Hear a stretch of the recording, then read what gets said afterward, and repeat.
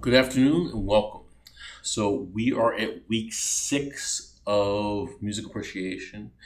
Week 6 is going to focus on the music of the 20th century, modern music, and of course American music.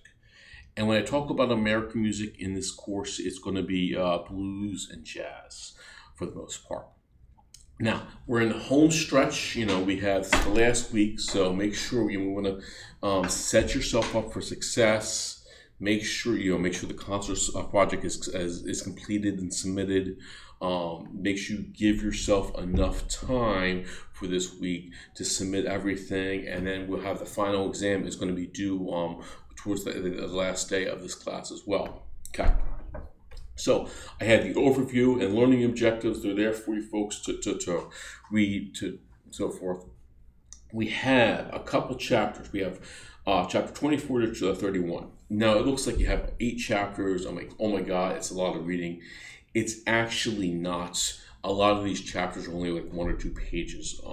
Make sure you go through it, and then make sure you do the listening. Especially you want to do the listening between chapters 24, 25, and 26. Okay. The listening, let's go down. The listening is going to be right here. Okay. And it's going to have all the listening that's based in the reading. Okay. Some of the listening, some of the pieces by Stravinsky, some of the pieces by Schoenberg are going to be more dissonant.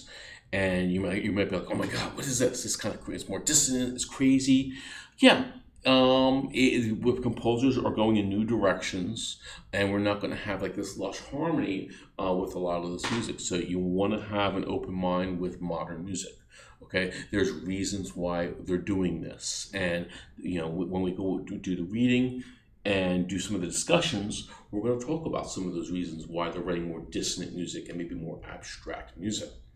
So I have the listing here. It's going to give all the jazz examples and some listening examples.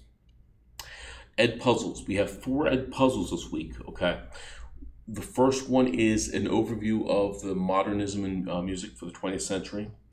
The second one is Stravinsky.